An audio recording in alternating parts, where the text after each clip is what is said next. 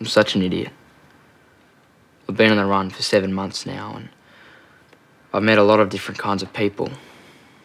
Some good, some bad.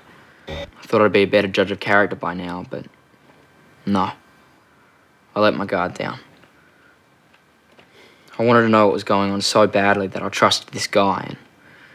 And what did he do? He put me in a coffin and buried me alive.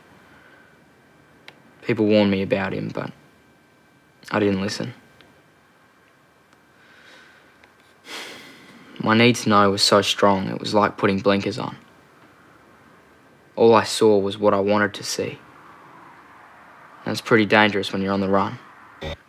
On the upside, it's my birthday today. And I got the best present ever. My sister Gabbi woke up from a coma. Problem is, she doesn't remember what happened. So she can't tell the police that I didn't hurt her. So I've got no choice but to go on being a teen fugitive until I can sort all of this out. But I will. And then life can go back to being normal. Whatever normal is.